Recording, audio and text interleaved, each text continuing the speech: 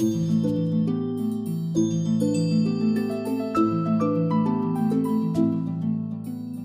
started October of last year, and she was complaining about headaches, rubbing the top of her head constantly. Then it started getting worse and worse and worse and worse and worse. It was about the beginning of April when she started developing other serious symptoms. When I couldn't see right here, and I just ran straight into the wall. When we finally took her to a pediatrician, he ordered a CAT scan, and that came back abnormal, and then he ordered an MRI, and that's when they discovered the Chiari Malformation. So Mary Emma has something called a Chiari Malformation, and it's a situation whereby the brain and the back of the head is being pushed through the bottom of the skull, something called the foramen magnum. You can end up with varying degrees of pressure on the brainstem with all kinds of different symptoms.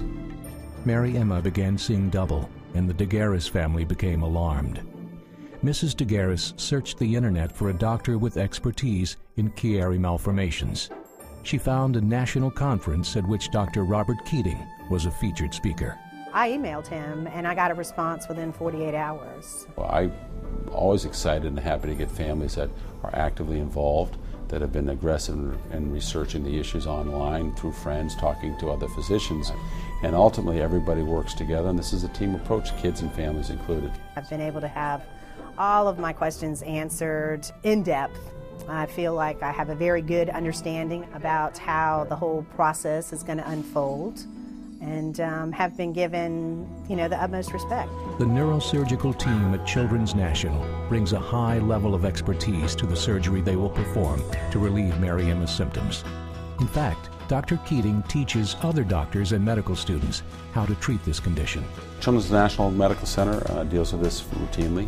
We'll see anywhere from 5, 6, 7 kids a week with Chiari Malformations. We've been doing research on this for a number of years. We approach this with a passion and commitment that I think gives us a leg up on folks that just look at this on an intimate basis. It's also something that we really would love to get to the bottom of and get some meaningful answers, and so I think everybody approaches this from that standpoint. One of the tools that sets Children's National apart when it comes to surgery of any kind is our focus on minimally invasive procedures.